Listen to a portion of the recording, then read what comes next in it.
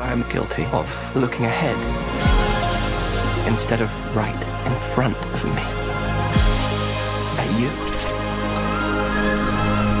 I really want to thank you for your work because I really enjoy watching both of you on screen. I think I speak for like millions of people. Just thank you for what you do. Oh, thanks, man. That's very kind. That's very Thank sweet. you. You don't speak for millions of people, but I appreciate the...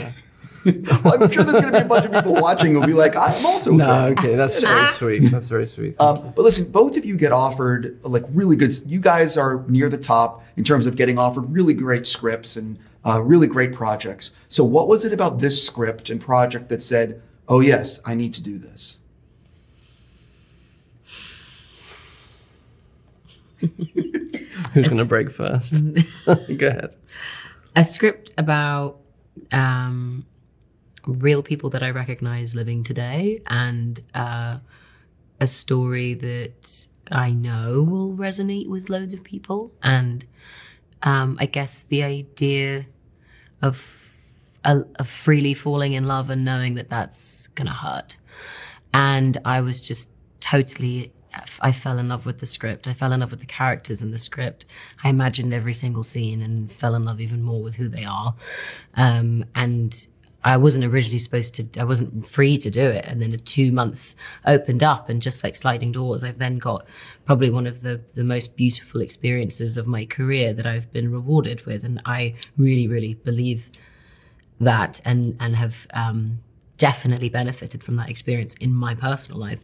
So it was just everything that you see on the screen was something that I couldn't wait to get involved with. And I was in the middle of taking some time to myself, and I wasn't really eager to get back to work, and I was kind of resting and reflecting on life and just kind of giving myself some space to figure out where I was and who I was and what actually mattered to me. And then I've been wanting to work with John again since Boyer 16 years ago, and I read the script and I thought this might fit in with my break in a way of like this would feel like the continuation of my break. This will feel like a nice gentle, like this feels like in the flow of where I'm at, and it actually feels like it might be a part of the healing of whatever I was going through. And it absolutely was, and it was joyful, and it was a vehicle and a vessel where I could explore loss and love and the cost of living life to its fullest, and the reality, the setup that if we love things, if we love people, if we love life, then baked into that is the loss of the very things that we love, and there's no way around it, and so let's celebrate, kind of thing. I'm so sincere when I say this. You're both so fantastic in this. And as I said at the beginning, I really enjoy your work. And before you step on set for a film like this, I am so curious what is going through your head to get in the headspace to play these characters. How early before you start filming are you looking at the script and figuring everything out? And how much are you waiting towards maybe closer to the shoot? I'm just curious, like, if you could give me your mindset in getting ready for a role like this. You know what was so cool about this experience is I think I wasn't really ever worried. I was so excited to know what we were going to do in the scene together that I never had to go home and think about how I wanted to be or how I wanted that to land or maybe how am I going to prepare. I felt, obviously once we'd created that, the ability for us to trust each other and be excited to work with each other, I really was never concerned about what was going to come out of me. I was totally relying on us to do this thing, which was we would dance together, and whatever he did, I would receive, and whatever I did, he would take. And I was so excited to not know, but also believe in that I trusted him.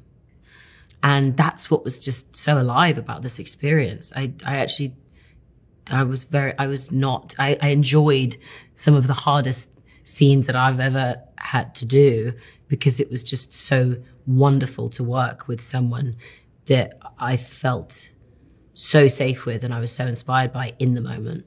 It's kind. Same. And it flowed. It was again, I feel you. Usually before the first day of school, you're you're like, I want to run away and I'd rather not go. Because all of your own bullshit comes up, all of your own doubt and, you know, kind of terror of being a fraud arrives. But with this, I had the same feeling. It's so strange. It just flowed. There was this like very smooth, gentle on-ramp. And we had 2 weeks of rehearsal beforehand. And I had been living with the script for a couple of months. And I think the magic of the script and the magic of the film and the process, it actually required a lot of letting go, a lot of presence, and that was only available to us as a practice because of the actor opposite, you know. And I think to be able to, again, what Florence said, to trust that every take we could see where it goes, and we don't have to know.